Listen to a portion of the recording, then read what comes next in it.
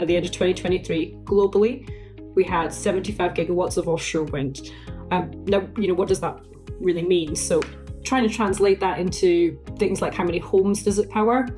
As an example, in the UK, 23 gigawatts of onshore and offshore wind would power around 19 million homes. And we're looking at about triple that.